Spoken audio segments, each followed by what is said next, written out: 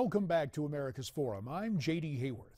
A new report claims that the deadly 2012 attack on the American consulate in Benghazi could have been prevented if the United States hadn't helped arm al-Qaeda militias throughout Libya a year earlier.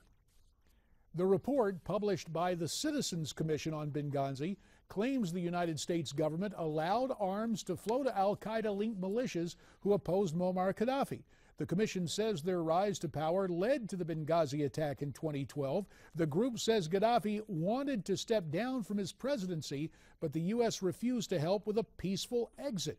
This commission also says the Benghazi attack was actually a failed kidnapping plot. They say Ambassador Chris Stevens was supposed to be captured and traded for the blind sheik, Omar Abdel Rahman, who was the mastermind behind the World Trade bombing back in 1993. Obviously, this report has garnered a lot of attention. Here to talk about it, one of those responsible for the report from the Citizens Commission, Major General Paul Vallely. Paul, my old friend, welcome back to America's Forum. Thank you, J.D.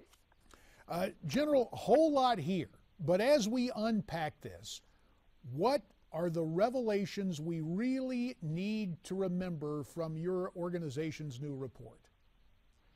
Well, first of all, just in review, we knew well over a year ago that Congress wasn't moving forward fast enough to get to the specifics of the why, when, and where of Benghazi.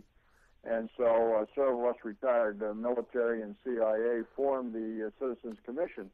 And since that time, we've been interviewing and analyzing all the intelligence data that had to do with the build-up to Benghazi, the lack of a rescue operation, and then the cover-up and basically deception and lying that has gone on with certain administrative officials.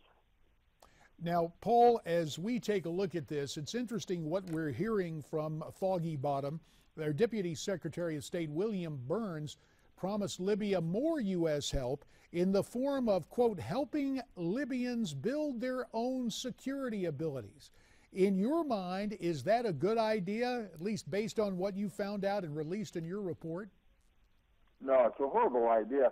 Now, if you go back to what you stated on the initial question there, J.D., it was an arms deal gone bad. This arms deal was funded by Qatar, and basically it funded the al-Qaeda, al-Nusra leadership of the opposition forces to Gaddafi, who the United States government ended up supporting, just like we supported the Muslim Brotherhood in Egypt.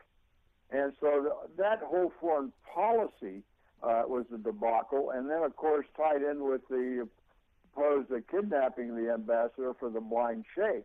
Now, even in my trip to Egypt, they know that even al-Mursi, the Muslim Brotherhood in Egypt, had something to do with propagating that attack on our consulate. So why Congress hasn't been able to get to this, we had to form a civilian commission to do it, to get the word out. Now we're trying to get John Boehner either to resign or to form a select committee to subpoena all of these people. We've got to get to the bottom of this from the congressional standpoint. Why do you think the reticence on the part of Speaker Boehner to appoint a select committee on Benghazi? Well, we think in some way he knew about the arms deal, and he's complicit in some of the knowledge that the administration does not want to get out, and we think he knows that, and he would be complicit in that. Now, that's the only reason we can think of it.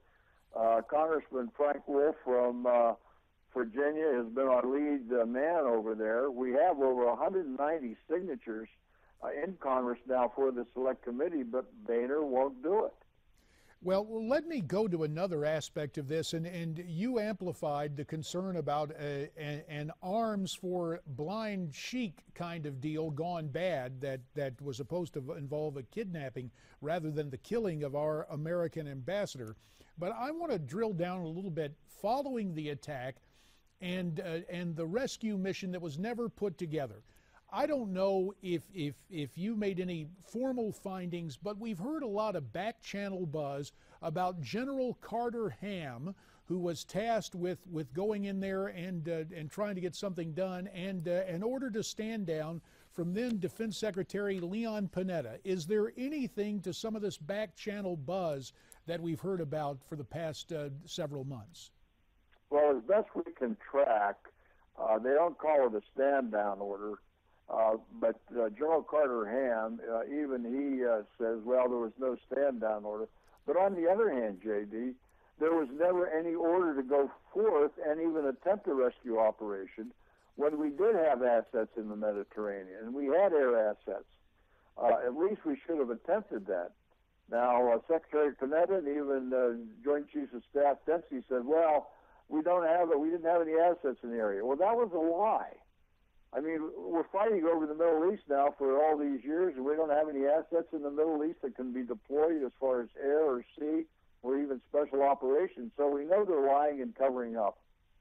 Paul, we're going to get back to the Middle East in a second, but I would be remiss if I did not touch on what is happening with our old Cold War nemesis, now the Russian Federation. What is happening in the Ukraine? We heard 5 people killed, government forces clashing with pro-Russians. As you take a look at what is happening in the Ukraine, General Vallely, what should be the role of the United States in that region of the world? Well, first of all, with NATO, supposedly an organization of allies over there to support what's going on in that area, we've been able to foster and put in 600 paratroopers this week into that area. But Putin's playing hardball. He's trying to recreate and bring back a certain portion of the Soviet Federation. With that was taking down of Crimea. Now we see within the last week the Ukrainians actually are standing up and fighting off some of these pro-Russian elements that are within the borders of the Ukraine, but also in Crimea. So this is going to get worse, J.D., but basically Putin knows he can do whatever he wants to and get away with it. Well, let's come full circle, Paul Vallely. You made mention of it briefly a little earlier. You are just back from Egypt. And of course, what has transpired there seems to have run the gamut and leaves a lot of us in the United States flat-footed and confused. We heard about Mubarak being thrown out of power and how there was a so-called Arab Spring. We also saw physical attacks on some Western reporters there in Cairo as the unrest started. In the here and now, as you have returned from Egypt, what is the situation in that nation right now, Paul? Well, I met with General al-Sisi for the second time. He's the new leading candidate for the presidency. I also met with his replacement, the Minister of Defense, Minister of Foreign Affairs, Minister of Intelligence, and Minister of Tourism, and also Ambassador Musa, who headed up forming the new Constitution. The elections are coming up next month. They're very positive. The military had to do what they had to do to prevent a civil unrest of 30-some million people who stood up and said, we don't want the Muslim Brotherhood in. They snookered us. And that's when the military stood by, and they love their military over there, by the way. It was not a military coup, but the military was able to provide stability as they put this interim government in, which they have now. But they've rewritten their constitution. They're very positive. They're really upset with the United States, who supported the Muslim Brotherhood over there, and Morsi, and can't figure that out. And the fact that we cut off for the Apache and Apache spare parts and other airplane parts that they need to fight Al-Qaeda in the Sinai to support that treaty with Israel. But Egypt now also has a problem in one of the biggest training bases for Al-Qaeda, which is Libya. Now, Paul, and I just think it needs to be amplified from your perspective, because during my days in Congress, we heard very good things about the Egyptian military, obviously a close relationship between many in our own armed forces and those in Egypt. So with the minute we have left, again, your assessment is that the military is really stepping in as a caretaker. This is not a coup. It's a caretaker situation where soon there will be where democracy will flourish with the writing of a new constitution. Do I have that right? That's correct. The Constitution has been written. It included farmers, young people. It's a wonderful Constitution. I have a copy of it. But I am so proud to see a country that was able to turn themselves around and not be snookered by the Muslim Brotherhood, who would put themselves before the Egyptian people as being an Egyptian, and they upset the a vast majority of the country, and they had to be replaced. Well, they are a model for. Yeah, go ahead. No, I was just going to thank you. We'll have to leave it there, but we appreciate what you're saying about this Constitution being a model and the Egyptian people, through their military, reclaiming control of their government. Major General Paul Vallely, we appreciate your time.